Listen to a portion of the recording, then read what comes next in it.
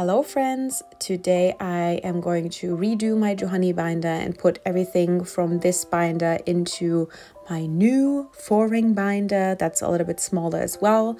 I'm also re-sleeving all my photo cards into these new thicker sleeves, and I also have a couple of new things that I am adding, and so I just decided to film it and speed it up, and I'm going to put some piano music over it.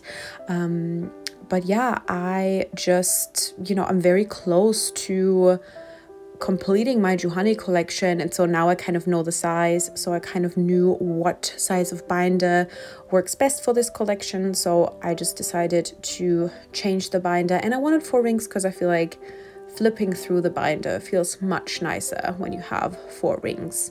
But yeah, there you can see me compare the penny sleeves to the new thicker sleeves that I got. I'm so happy with these sleeves, truly.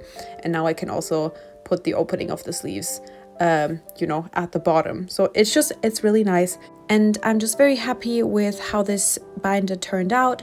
So without further ado, please enjoy me redoing my MONSTA X binder.